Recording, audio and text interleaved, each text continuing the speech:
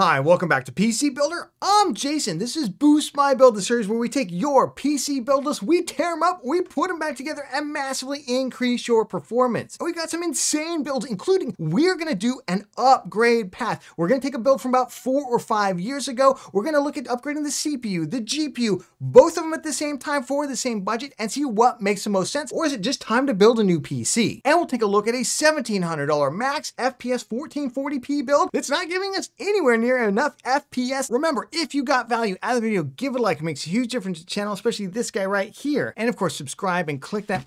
Oh, are you serious? With that, let's jump into it. This video is sponsored by Micro Center, my favorite tech place on earth. Great news. Micro Center, with 25 locations across the US, is opening 3 new stores, starting with Indianapolis this summer. And they have insane deals on the upgrades you need. New in-store customers get $25 off all CPUs using the link in the description, or get an entire gaming PC like this Lenovo Legion with Ryzen 5700G, RTX 3050, and 16 gigabytes of RAM for just $699. Want to get into 3D printing? Micro Center has insane deals on 3D printers as low as $99, and they offer free shipping on inland filament. Right now, click on the link in the video description for store locations and to see their insane deals on PC parts, monitors, and more. All right, we've got Nemesis RTX. Absolutely love the name. Says, hi, Jason, Mr. Bear. They've been a huge fan of the channel since 2021, and they've decided to upgrade to a PC coming from a GTX 1050 laptop for 5 years, and you've been watching me since 2021? Let's get on this upgrade. They want to build their own 1440 PC for AAA titles, Cyberpunks and such, and they want to go NVIDIA RTX 4070 because they would like to mod the games, and I guess it works better than the AMD GPUs, and they want to get more than 8 gigabytes of VRAM. Yes, more than 8 gigs of VRAM in 2023, please. They also want to be somewhat future-proof, so they're going to get a single stick of DDR5 RAM. What is going on here?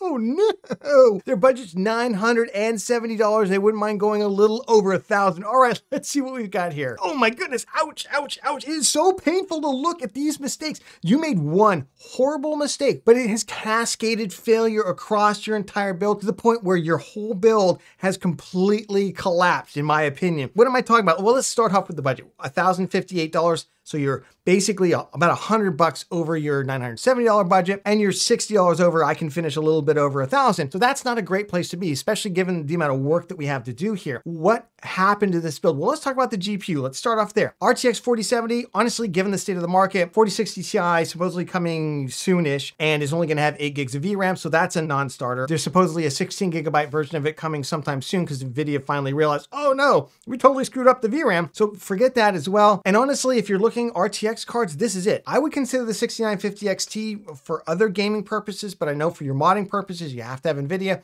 So honestly, this is the right choice. But here's the huge failure that we made that cascade across the rest of the build. You decided for whatever reason to go with one stick of DDR5 5200 CL42 for $52. And I think you thought you were being smart here and thought you were saving money. Let's tell you why. Not only did you not save money, you completely hobbled your PC performance, and this is not future-proofing. No DDR5 sold right now is future-proof. Given how fast the speeds are advancing, whatever you buy right now, 2 years from now, when you go to do a new build, the RAM is going to feel so slow. It'd be like trying to use DDR4 2400, that you bought 4 or 5 years ago, and you're like, oh my gosh, that RAM is so slow. Why is 5200 CL42 bad? Because it's stupidly slow compared to DDR4 3200 CL16 that you can get for $20, almost half the price of this stuff. That would have been a better investment. If you want to spend this amount on 3600 CL16, and that would have given us more performance. Let's talk about why one stick is bad. So yes, technically DDR5 is dual channel per stick. You're like, oh, well, I get 2 channels, whereas for DDR4, I would have had to have 2 sticks. So I'm taken care of. I've got my dual channel. No, because DDR5 is a new architecture. You can get up to 4 channels. You're only using 50% of your channels with 1 stick. It doesn't, forget the dual whatever comparison between the generations. They're different architectures. Focus on maximizing getting all the channels in use on your board. That would require 2 sticks regardless of DDR4 or DDR5. That's why you're hobbling your performance here, I think up to 20-25% in some of the testing that I've seen. So this is a complete non-starter. And then here's part of the cascading failure. So we went with the i3 1200F, I think because you wanted to use DDR5. Not a bad CPU, but honestly, at this GPU level, I think you got to think about going up to the Ryzen 5600 or i5-12400 would have been another potential option. 5600, i5-12400 will give you at this GPU level about 10 to 15% more performance, and they only cost about 40 to 50 bucks more. So that's the direction I would have gone. And here's where your failure continues to cascade. As a result of wanting to do DDR5 on a B series motherboard, you had to end up buying the B760 DS3H by Gigabyte instead of the B660. Why is that? When B660 came out,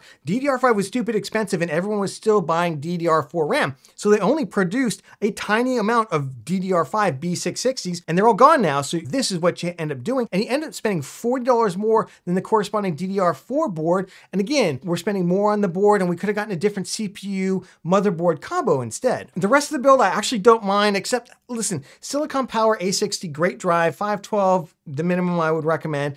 10 bucks more, we could have gotten a terabyte. I just don't see why we didn't do that. And then the Deepcool CC560, decent case for $67, but these fans are LED, they're not ARGB, so you can't control the color, so that's the color you're gonna get. If you're cool with that, if you're looking for that kind of mint looking case, this actually has really good airflow to it, but honestly, I'd spend about the same, maybe even a little less, and get ARGB instead. Power supply, I'm not a huge fan of going with a C tier rated PSU at this GPU level. I'd like to see if we can get to the B tier, but I know we're already over budget, so we may just have to kind of live with it. We'll see. So for $1,058, I feel like we completely hobbled our performance by making one mistake and having it cascade throughout the build. I totally get it. I know it's hard to do this stuff, and I think you deserve more performance. You've got that terrible laptop we got to replace, so let's get you the performance that you actually need. I called this the $1,000 actually future-proofed 1440p gaming PC build because this actually has a future upgrade path, and this is a build I feel like we're going to be able to use now and into the future. Let's start off with the GPU. I stuck it out with your GPU. I really think that right now, if you have to have NVIDIA, the 4070 is the card to get. I would probably skip the 4060 Ti given the rumors that I've seen about it so far. Even if there's a 16 gigabyte version of it, I would probably start here. I hope these cards do come down in price because I think they're a little pricey right now for 12 gigabytes. But if you have to have NVIDIA, this is the performance level you're looking for, and it's a good performer. It's just, I'm not happy about the price. Let's talk about upgrading the platform because I went with the Ryzen 5 5600, still considerably cheaper than the 12400F. I don't know what Intel is doing with the 12400F. Do they just like not want to sell those CPUs? Because honestly, they're the same level of performance. So I'm going to go Ryzen here, $136 right now. We're going to use the included box cooler in this. It's going to give us 10 up to 15% more performance with that RTX 4070 than the i3-1200F. For the motherboard we're comboing it with, which is the Gigabyte B550M DS3H. AC, you can get Wi-Fi with this one. You can get this board right now for $88 over at Newegg. I mean, run, don't walk and pick that board up. That is an insane price. So the combo together is going to come out less than the combo that you were going to put together, and we're going to get more performance. And we are going with great RAM here. We're going to go with DDR4 3600 CL16, a 2-stick kit, 2x8 gigabytes for $52, the same price you're going to pay for that single terrible stick of DDR5 super slow RAM. We're going to get much, much faster RAM. And this is good stuff, by the way. I believe these are Samsung B dies. This is going to be really, really good RAM for your system now and in the future. And if you want to upgrade to like a 5800X3D in a couple of years, especially as those CPU prices continue to drop over time, or maybe pick a used one up, then this RAM is going to be great for a 5800X3D, and that'll kind of keep you going. I couldn't let you only go with 500 gigs at $1,000 price point. So I did up you to 1 terabyte. It's $39 right now. So the drive prices have come up $4 or $5 in the last couple of days. They were usually more like $34, $35. It's a couple of bucks, so don't worry about it. Get 1 terabyte. You will thank me in the future. For the case, we did come down here. I went with the Antec NX320. This kind of keeps going on and off sale over at Newegg. Sometimes a promo code, sometimes it's a rebate. Here's what I would do if you're hard stuck on the budget and you can't afford to get another ARGB fan for the back. So this is 3 fans. This one has the least airflow because of the way this is cut out. It looks really cool, but least airflow. I would literally just take this fan off and I would put it in the back here, and you'd have 2 fans for the front intake and 1 rear fan, and that will be plenty for what you're doing right now. And I think this case looks really slick for $55. For the power supply, honestly, I could not get us to a B tier rated one and keep us anywhere near our budget. So we're gonna bite the bullet. We're gonna go with the BitPhoenix Formula Bronze. It's a C tier rated unit. It's quite a bit cheaper than that EVGA one at the same wattage, so 700 watts. It is what it is. I know some people aren't gonna be happy about the kind of ketchup and mustard cables over here. You can't always use black tape around some of them, but if we're trying to save money and get underneath our price point, this is the way to go. Otherwise, if you can spend another 20 bucks, that EVGA unit does come with black sleeved cables. Maybe buy that instead. So all told, for $1,026, that's right, we came in just a little bit over $1,000, which is where you wanted to be. We're getting you an insane amount more performance. We're not hobbling our RAM. We're actually getting a 2x8 gigabyte DDR4 3600 CL16 fast DDR4 kit with a Ryzen 5600. It's going to give you more performance on that RTX 4070 to do all of your game modding in Cyberpunk and all the other games you're looking for. We got you an actual RGB case. You have real RGB instead of just LED fans, and we upped your storage to a full terabyte for only a little bit more. So I hope you feel like your build is boosted. We've got Not Defeats. Not Defeat says, hey Jason, third time posting, hope you see it. Oh, I see you now. Third time's a charm. Your dad wants to do gaming at 1440p and wants to do 3D modeling using Onshape and or Blender. Really likes a Fractal North case. Oh no, not the Fractal North case again. And wants RGB along with it. His budget's $1,500 to $1,700. Don't know whether or not to go AMD or NVIDIA here. So now you gave me two different lists. Let's take a look at the NVIDIA list because I would recommend NVIDIA if you're definitely gonna do a lot of Blender work. Let's see what you got. Okay, another one of these builds where yes, technically if we put everything together, if we assembled it, it'll post, it'll run. The problem is we've introduced serious performance bottlenecks all up and down the build. We've completely imbalanced our CPU and GPU combo. And for $1,700, $1,654, which is where you finished out, I just feel like we've come way under our performance goals here. So let's start with the GPU. RTX 4070, $600. Not enough to spend on a $1,600 build. We should be investing more in our GPU here. To me, this tells me that we've completely oversized some other components. I know you like that Fractal Design North case, but $150, that's something we might want to consider. I'd go at least the 4070 Ti here. Fortunately, the next NVIDIA option up from there is ridiculous at $1,150 right now for a 4080. Maybe we will consider 7900 XTX instead. And I can see where we spent a lot of our money on the i7 13700K. I get that we're doing Blender animation and other kind of work, but my understanding is this is a hybrid, mostly gaming, but also doing some of those professional applications. To me, the 13700K is just not worth the extra price premium. $410 for the CPU is super steep. And I can see we're actually hobbling this CPU with the RAM that we've got. We went with DDR4 3200 CL16 RAM. That's too slow for a unlocked 13700K. In my opinion, I would go at least 3600 CL16. And if I wanted to go faster, I'd go DDR5. And DDR5 for like the 13600K, 13700K, 13900K, given the overall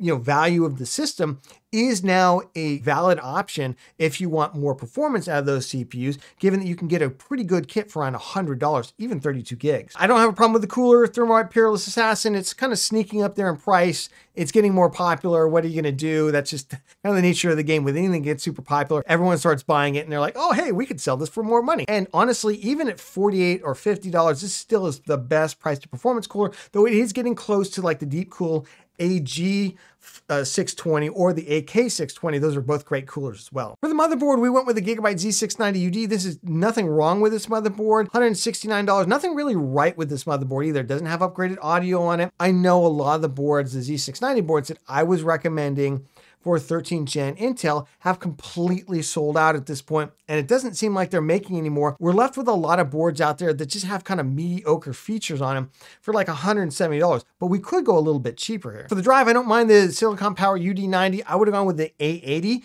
The difference is the UD90 slightly newer drive. It's got a very effective host memory buffer process on it, but if we're gonna move a lot of files around, do kind of heavier writes, I probably want that DRAM cache. I would definitely go A80, and I actually think it's even a little bit cheaper. Yeah, we went for the Fractal Design North. I get it's got the wood panel. You feel super designy around it. That's great. If this makes you happy, I'm fine with investing the money here. For the power supply, 850 watts for 120. I think these are good units. The Cooler Master Gold 850. But $120 to $130 for this unit right now kind of feels a little overpriced. I think we might be able to find something similar performance tier, but just a little cheaper. So all told, for $1,654, I just feel like we lost tons of performance on the table. We've introduced system bottlenecks where we didn't need them. We've oversized our CPU and undersized our GPU. I just feel like we're leaving so much performance on the table, and you deserve a better build. Okay, I called this a $1,700 4K gaming and creator build because you're gonna get massive performance at 4K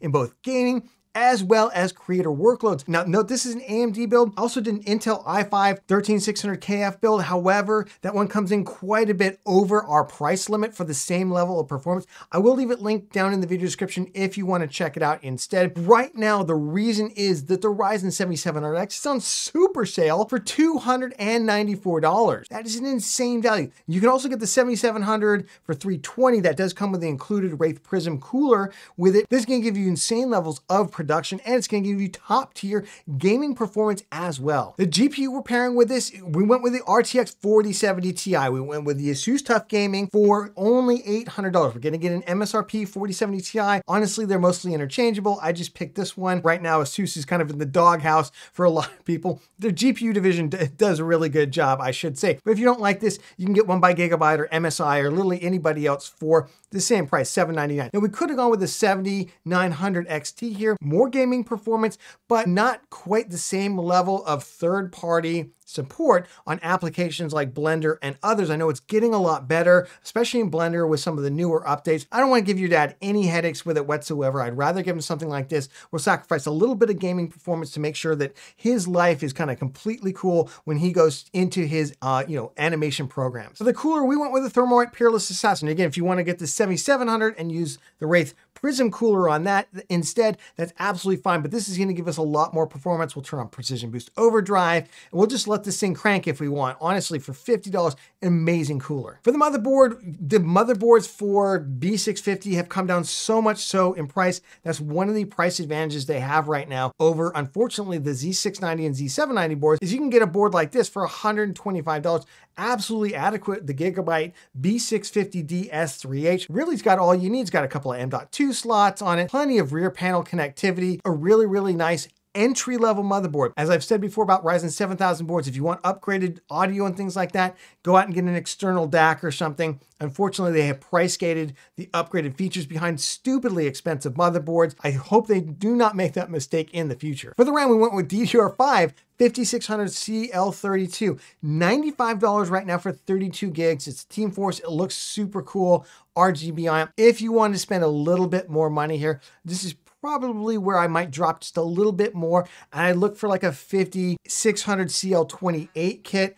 I'm a little leery of the 6000 kits on B650 motherboards, given some of the RAM compatibility issues, although not with Gigabyte. All my Gigabyte boards, I've had no problems. Mostly with MSI, with Asus, with other boards, I've had some issues getting the clock up to 6000. That's why I'm not advising people get 6000 speed with B650 motherboards right now. I think this is a great kit. Instead, just get the lower cast latency. It's effectively the same speed. For the drive, we went with Silicon Power A80. It's just got a DRAM cache on it versus the UD90, which is a slightly newer drive. You probably won't see a performance difference between the two, but if you do any large file writes, then the DRAM cache is nice to have, and it's $10 cheaper. For the power supply, because Ryzen 7000 is so much more power efficient than 13th gen Intel, this is one of the areas where it kind of made a big deal in terms of the price. Only having to go with a 750 watt PSU like the RM750E, A tier rated, amazing PSU unit, saved us quite a bit of money overall versus the Intel build where we had to go with a much more expensive 850 watt unit. Right now,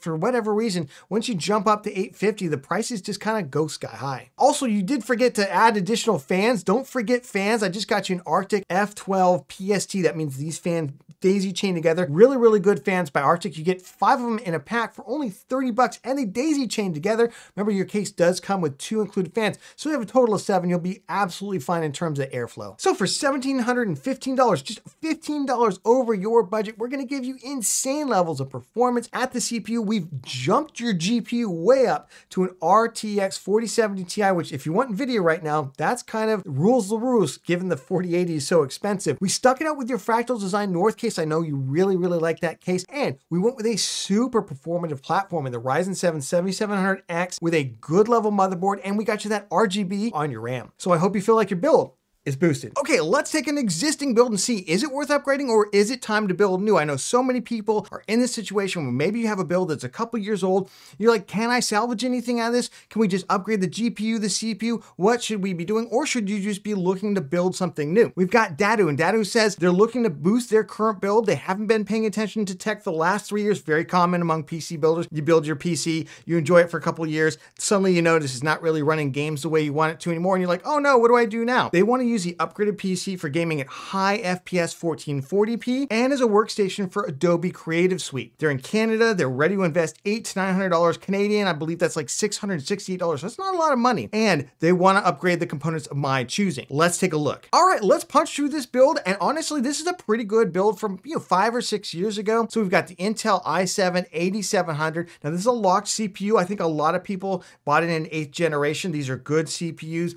About the same time we had, like, I believe the Ryzen 2600X was roughly 10% slower in gaming than this. So now they're probably about equivalent, right? So that's how I would think about this, about a 2600X, maybe slightly faster than that. It's got 6 cores, 12 threads. Honestly, still quite performative. It's not the i5 version, it was only 6 cores and 6 threads. So it does have multi-threading on it, which is nice, or hyper-threading as Intel calls it. But one of the penalties of getting a locked Intel CPU from the time is that, with a motherboard like a B series motherboard, like a B360M, the one you have here, and this is not the greatest motherboard, by the way, this is a really super cut down motherboard, but if it's been working for you, that's great. One of the penalties is that we were only able, I believe, to clock the memory up to 2666, maybe it was 2933, I can't quite remember. You opted for a DDR4 2666 CL16 kit, which I'm sure at the time seemed relatively fast. And this is what I'm telling a lot of folks who are buying super fast DDR5 with the hopes that it's going to future-proof. In a couple years, your 6,000 speed DDR5 or even 6,400 speed DDR5 RAM you're buying right now is going to feel like this kit, because you're going to have like 8,000, 9,000 speed kits out there. You also ended up with a 1 terabyte SSD, great Samsung 970 EVO, fantastic drive. And the GPU driving this is an RTX 2070 Super, really, really nice one. Honestly, probably even kind of a collector's edition. I'm not quite sure. You could check. And then of course you got the Corsair. I believe this is probably the RM650 Non-X. I think you just probably selected the wrong one in here because it's not from 2021. You're probably a little older, but I believe that's still a B tier rated PSU. That being said, 5 or 6 years, starting to get towards maybe thinking about the end of life for that unit. Would I necessarily repurpose it in a new build?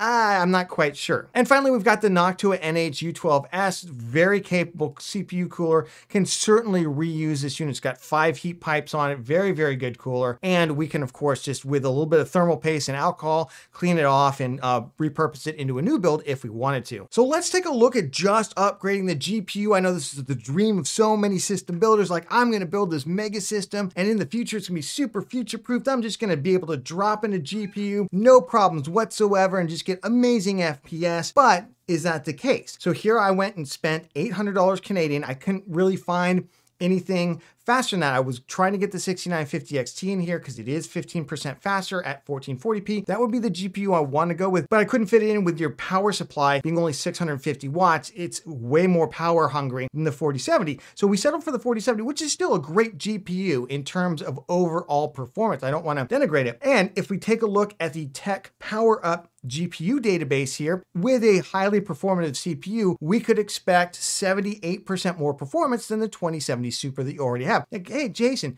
that sounds amazing. Sign me up. But wait, is that actually the case? Let's take a look at Tech Spot's data when they compared Ryzen CPUs of the same generation. Now remember, our 8700 will perform a little bit faster than the 2600X. So here's the 2600X, and let's look at the versus the 5600X. You can see with the CPU and GPU combo that you currently have, which is roughly equivalent to the 5700 XT, really no difference, just dropping in a new CPU upgrade. So certainly upgrading the GPU here is got to be our main focus of spending money. But at what point does it make sense to also upgrade the rest of the platform? And that's our question, because if we're looking at 1440p highest quality, even with a 3090, which is roughly as fast as the RTX 4070, we're picking up about 25%, going from the 2600X to the i7 8700-ish you have right now up to something like a Ryzen 5600. Right now, Ryzen 5600 is relatively cheap too, but you'd have to get new RAM because your RAM's not portable. You have to get a new motherboard because obviously your B360 motherboard's not going to work with it. And you have to get the 5600. But if we actually look at medium quality settings in high FPS games, the difference becomes even larger. So we got the 3090 here, which is equivalent to the 4070. And we got the 2600X to the 5600X, and we're looking more at like a 33% improvement by upgrading the overall CPU platform. Again, no difference if we just suck it out with your GPU. So upgrading the GPU does make sense here. But we just do some real napkin math here, and we take The penalty of the CPU, because it's older, is about a 25% FPS penalty, and we multiply it by the expected gain over the 2070 Super, 78% times 75%, we get about a 58% overall performance in FPS if we just upgrade the GPU and nothing else. Now, this is some serious napkin math. There really is no way to know for sure unless you actually have the components and benchmark them against each other, but that's not realistic for you to do, especially when you only have $600 something to upgrade your PC. We have to come up with some kind of metric on what the best upgrade is. Now let's take a look at upgrading the CPU and the GPU at the same time, reusing as much of your stuff as we can. Fortunately, it's mostly the cooler, it's the drive, and it's the power supply that are effectively reusable in your build. The RAM is too slow, so we're gonna get rid of that for $900 Canadian. We're gonna do a Ryzen 5 5600 for $189. Remember, this is Canadian dollars. We're gonna do a relatively cheap ASRock B550M Pro 4 with upgraded audio on it too, by the way.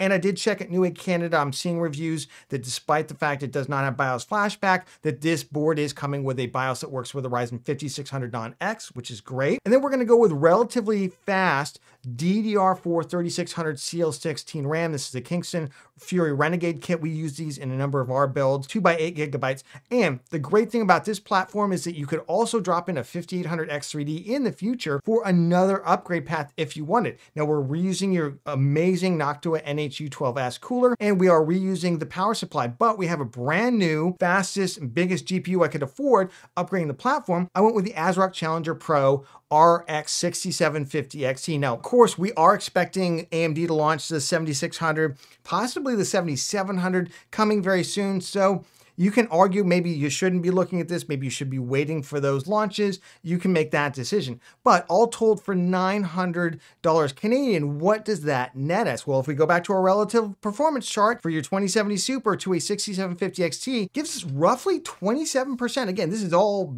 kind of back of the napkin math right here, but not as great as just upgrading the GPU by itself. But that leads me to my kind of final point here, is that maybe what you should do is just sell off the old system. If you can sell it for $400 Canadian, your old system, and that's Canadian dollars, so what is that, about $300 US?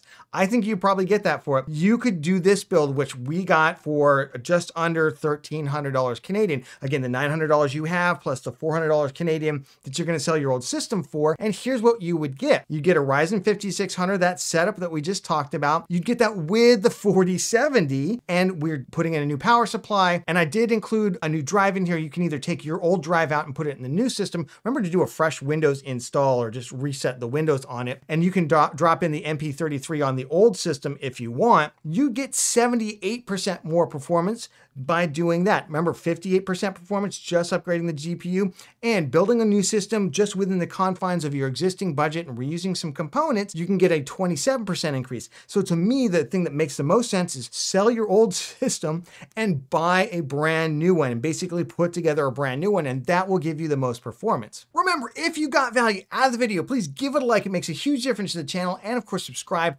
Click that bell icon, that way you get notified when we release cool content. Speaking of cool content, can't get enough of Boost My Build? Don't worry, we've got an entire playlist right here. All our latest episodes, did you catch them all? They're a lot of fun, and we'll catch you on the next one.